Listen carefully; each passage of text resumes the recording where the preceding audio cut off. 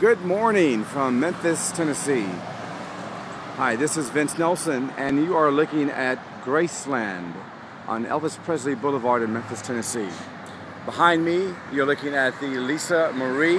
That is Elvis's 707 that he actually used to travel.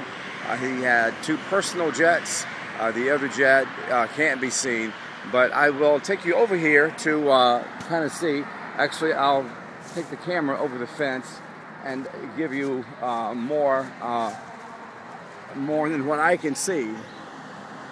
And you're looking at the 707. That is the Lisa Marie. That is what Elvis Presley flew in. And let's see, I believe that's the only jet parked here today.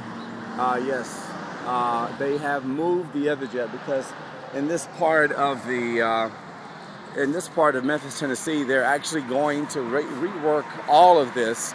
And here are some signs here: Graceland Crossing, and you got Harley Davidson there, and also up the street. What you can see over there are hotels. You've got the Heartbreak Inn and many other things. But all of this right here is going to be redone, where you have trees here. You can see the trees over there because when Elvis actually moved to Memphis and he bought Graceland, which is right over there, this was out in the outskirts of the city, and it was just so his house was surrounded by trees. This highway wasn't here. There was a two-lane highway, and it wasn't as large as this. So as you can see, it's grown, and what you see here is just the memorabilia shops that have gone into place.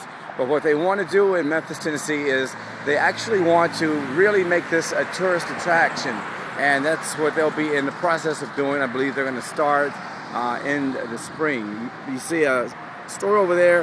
It has souvenirs. They don't really like that kind of souvenir shop because for them it doesn't look good enough. They really want to pay Elvis Presley the homage that he is due, and they really are going to do this up. I believe the amount is in the billions when they are finished with this entire area, and this will be even a larger tourist attraction than it was. As you know, Elvis's birthday was a couple of weeks ago, and this area you could not even get in. I remember when Elvis died in his early 40s, I was in Memphis, and I tried to come down here, and it was you couldn't get even within 10 miles from this because people just couldn't believe that Elvis died. But the king of rock and roll, and this is where he lived across the street, and that's where he is buried along with his father and his mother. And right here is his 707 that he flew in. He had his own pilots, and yes, we do have a look.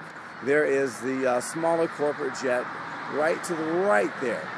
I'm not using the greatest camera today, so I can't zoom in the way I would like to zoom in, but I just wanted to give you just some kind of look at what it looks like in Memphis. If you're from wherever in the world, you may not have been here. The sign says Elvis Radio all day long, 24/7. They have an Elvis radio station. That's all they do is play Elvis music.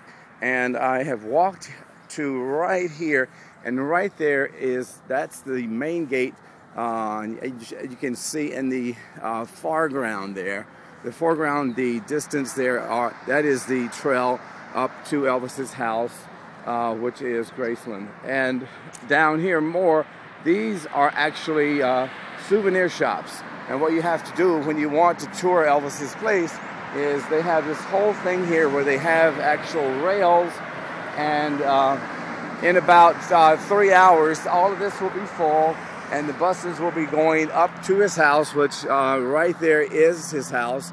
Again, I don't have a zoom lens on today, but that is a pretty good view of Elvis's house. And right to the right, you probably can't see it, but there are three huge crosses, and that's where the king of rock and roll lies today.